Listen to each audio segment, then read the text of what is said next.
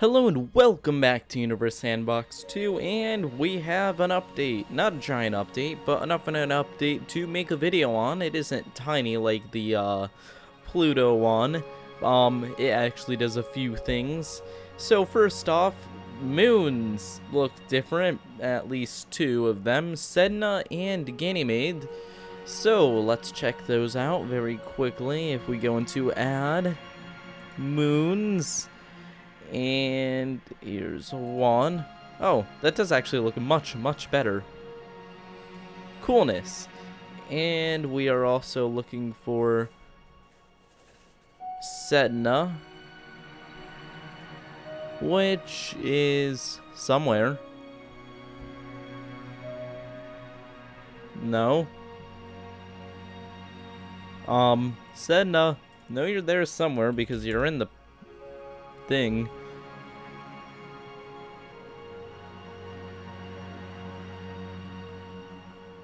Wait, what the heck? Oh, maybe... Oh, it's not actually in the moons. Okay, that's fine because we found it. Your Sedna, it does look a lot more high resolution than it was before. So, we will consider that a good thing. And let's go on to the more exciting stuff. Such as Earth's city lights have been changed, which I'm not sure if that means... I'm pretty sure that's only Earth, but... maybe they tweaked the other ones secretly. Probably not, though. Oh yeah, they look a lot cleaner now. And more realistic. I'm actually liking that. Looks like the background I have on my computer at school. Ew, we have Macs at school. It's disgusting. But they have high enough resolution that having a giant wallpaper of Earth does look pretty cool. I'll give them that. That's what Macs are good for. Wallpapers. Hear that, Steve Jobs? Wallpapers. Oh man, I wonder if the city lights will come back after. Also, if you're an Apple fan, don't hate me. But this, you know, if you're a gamer, Macs don't really work. If you know what I mean. Like, nothing supports them. Literally nothing. Okay, maybe a few things. Oh yeah. The lights are not there now that it has been hit by a meteor. I think I've wiped out several cities. It looks like just someone took a bite out of the United States, so it's okay. And what else do we have? Fix the appearance of rocky planets affected by supernova. Okay. Okay. Let's check that out. We will grab a star, which will just be the sun. And then we will grab a planet, which we will use Spook Vooper for this, because why not?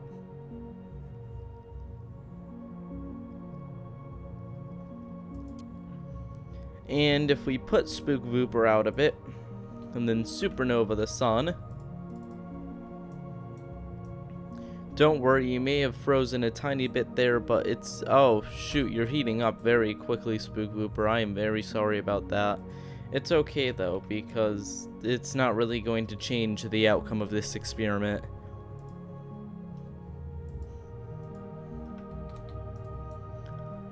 And so the supernova is hitting Spook Vooper, and Spook Vooper is well, not much is happening, I'll be honest.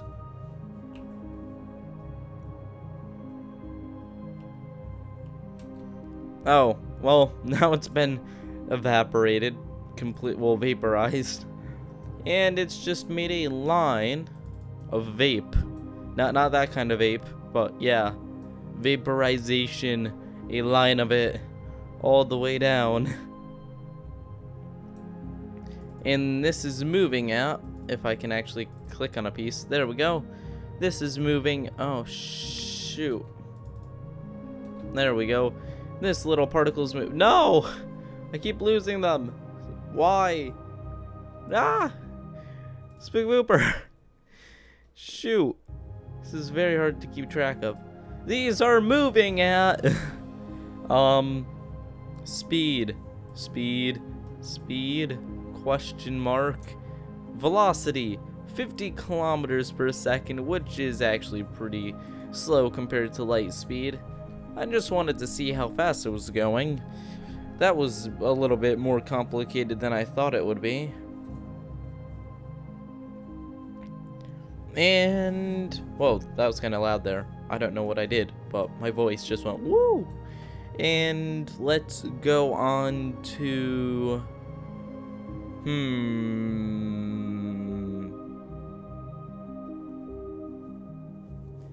It appears they have changed Roche fragmentation.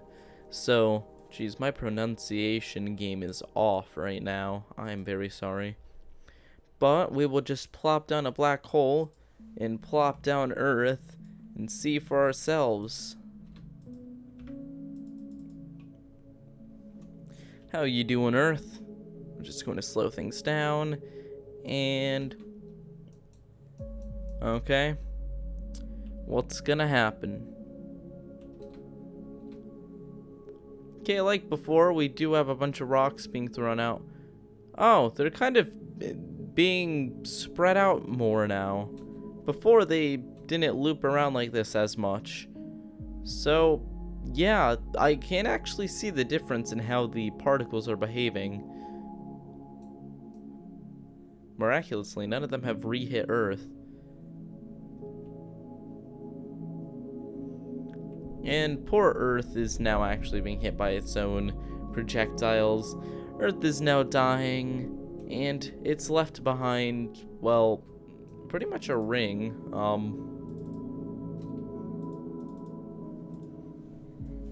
If we turn off trails and labels, we can see that there's now this ring going very quickly around the black hole. And I'm dying. And it's going very quickly, and it will be going like that forever. Oh, it'll cool down. No, it won't. It's actually going to stay pretty warm because of the Roche limit. So it's just going to keep going around and around and around forever. Sad story. Okay, so I think that's everything that's new, but it has a click to see full list. So I'm clicking to see the full list. Currently I'm the only, oh no, there are 4 other people looking at the list right now. Graphic improvements, oh, the moon! The moon actually had a change. Not just those moons, our moon. Okay, that's quite a change.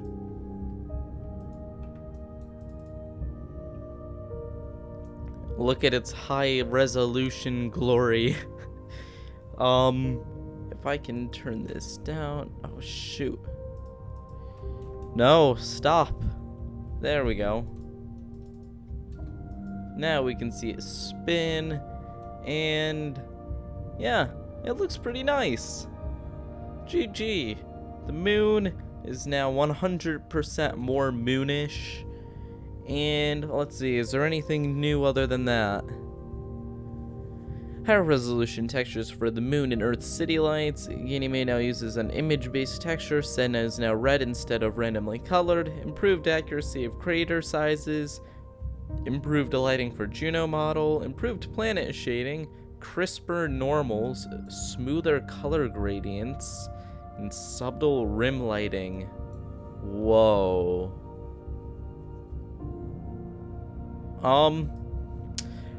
Let's see how much of a change this has had on one of our planets. Let's just grab Spook Vooper and see if it looks any different. I'm not sure if it's going to be like a noticeable improvement, but actually, yeah, I can see there is more of a gradient now. In places like the mountains, it is blending more. It's a little bit less sharp. Oh, that's actually pretty nice. I give them props for that. It does not look as, kind of looks like the snow's kind of melting at the edge of the mountains now. Oh shoot. I wish I could turn. I think turning may be a thing, but I'm horrible at this.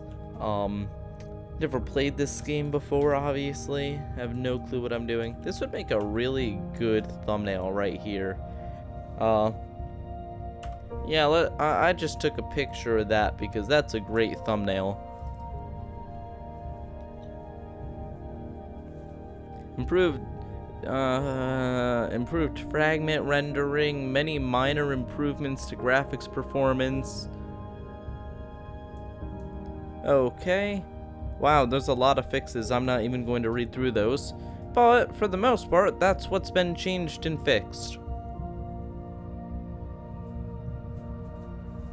So, let's do a few collisions and see if a lot of these collision changes, such as craters and the fragments and stuff, let's see if we can actually notice a difference. And goodbye, Earth. It was nice knowing you. Also, Spook Vooper, great knowing you too. Wonder who named you. Great name. 10 out of 10 name.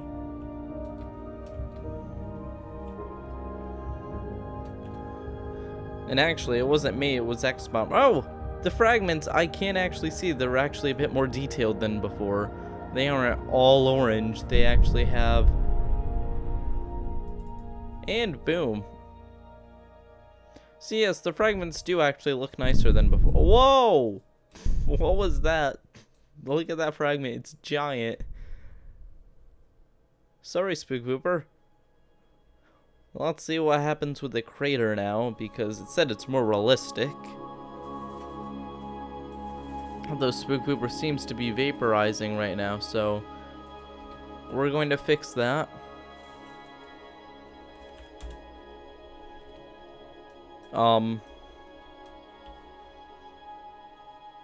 Shoot, it stole Earth's oceans, which means that it is now just a giant ball of water. So we're going to decrease the water level a bit. Hey, it's Spook Vooper. And let's look for the crater. I'm not sure if we'll be able to see it, but oh, I never knew you could do that. Oh, with the cross section you can move it. That's great. I've never actually done that before. Oh, it's so cool. Just in a missing part of the planet. But using this, we can look for the crater a lot more easily than another spot. And I don't know. It's kind of hidden.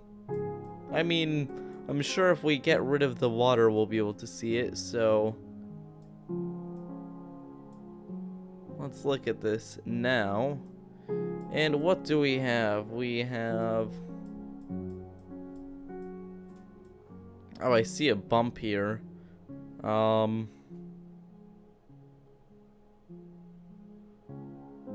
a lot of bumps. Oh, there's the crater. That must be it because I can't find anything else.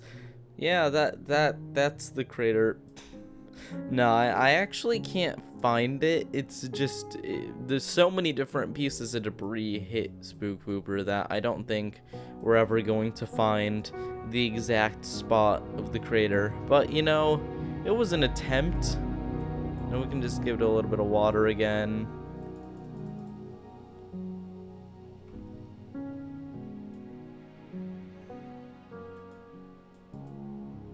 Wow, I'm really bad at this. And let's just, you know... Oh, shoot. This isn't actually going to be that bad of a battle. Quickly, increase the iron to shrink Neptune. Oh my. Well, did not expect that to happen. Now a giant block of iron is hitting Spook. Wait a second. Okay, first off, this is a much better picture than the other one for the thumbnail. So let's just grab this while we're at it. And at the same time, Spook Vooper became a gas giant for a second there.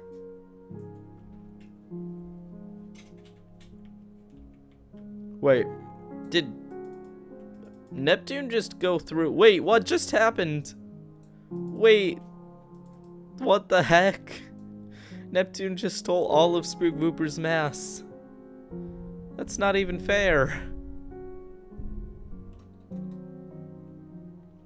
How dare you do that, Neptune?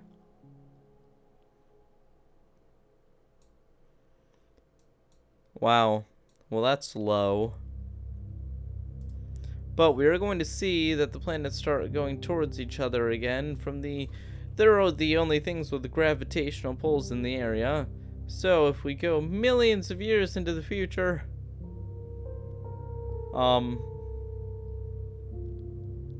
You're gonna come back now, Neptune. No? Well, I guess not. We are going very, very fast, actually. Well, rip. Spook Vooper has been robbed, literally, of pretty much half of itself. That's like if someone just came in and stole both of your arms and walked away. Not only walked away, just like ran really fast away. So, yeah. That's interesting. Well, guys, I will see you all next time. I will have the little survey thing in the description from last video if you didn't check it out before. It actually has a lot of stuff in it, including when the best time to stream is and stuff. And if you're interested in me starting another series, I was looking at Spore. Such a good game. I am going to be ending the Space Engineer series probably this week with the final episode, and I'm thinking about restarting another series. More Space Engine will be coming soon. Lots of stuff happening. We'll see. We'll see. Just, you know, suggest things in the comments. I'll read it, decide what the best course of action is, and I will see you all next time. Oh, that's not the correct button.